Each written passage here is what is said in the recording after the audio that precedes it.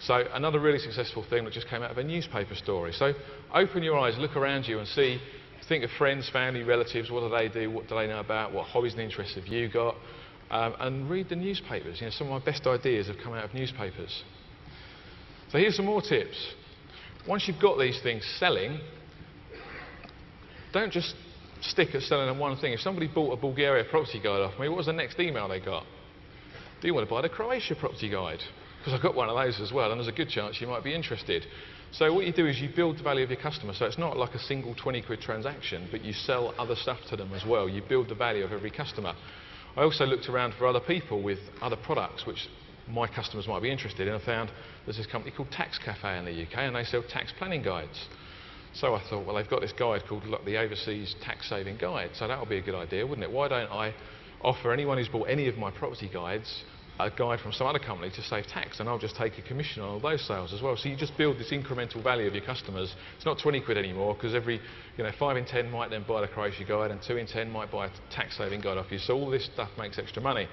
Another company there, Property Secrets, did some other property investment guides in more established markets for Brits like Spain and France and Italy. So I used to promote their guides as well. So sell other people's products, do some JVs with some people. Now, the selling isn't hard. All you need to do is just write an email message, and you set up something called an autoresponder. And when somebody buys product A, X days later, 7 days later, send them an email, tell them about product B, a week later tell them about product C, 2 weeks later tell them about product D. You can just set up this whole series of pre-programmed messages that your system's going to automatically send them, and they're like your silent salesman. They're just going to send this stuff. So here's an example of one selling a government auction guide. And this one says, as a previous customer of la la la la, we're writing to you to let you know about a great new service providing the very latest auction listings in the UK. Get an amazing 25%, 50%, or even a massive 97% off property, transport, computers, antiques, mobile phones, audio-visual equipment, household goods. In fact, just about anything. So they're going to be interested? Might have a look, mightn't they? We've all got an eye for a bargain. And so there's like a simple email that was just a canned email that promoted someone else's product or service, which I earned a 50% commission on. So you see, you can use these things to build massive value. Once you start building this database of people that are interested in a topic, set this sort of stuff up, build the value.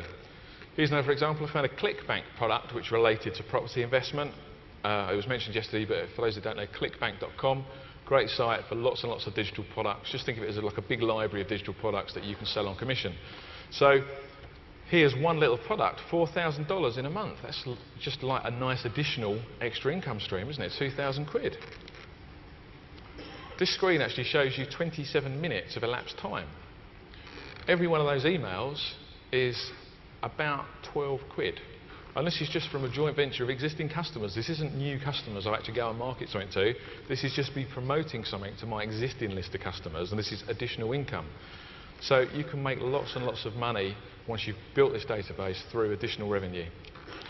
Another tip is upsell them. Offer them a more expensive gold option. There are some people that always want the Rolls Royce of products. So to give you an example, a car gets you from A to B, right? So a Ford Focus would do, but Mr. Reynolds drives a Bentley. So the same thing here, if you're selling, I've got an example there like plumbing courses. If someone's interested in a plumbing course, see if you can sell them like a bricklaying course and a plastering course as well, because they might well be interested. It's like an upsell. It's like buy the complete home DIY set rather than just the plumbing or the plastering course. Another example there is a guitar. If you're selling physical stuff, and we'll talk about physical stuff a bit later, you could just sell a guitar, or why not sell a guitar case, a little guitar amplifier, a lead, a tuner, and like bundle it all up and then increase the value that you're selling stuff for. I did things like the Overseas Property Investor Gold package, which was just like a whole collection of all my ebooks. You can buy one for 20 quid, why not buy the whole jolly lot for 100 quid? And people bought the whole lot for 100 quid, and it's like, instead of making 20 quid, I've now made an extra 80 on those sales. So upsell.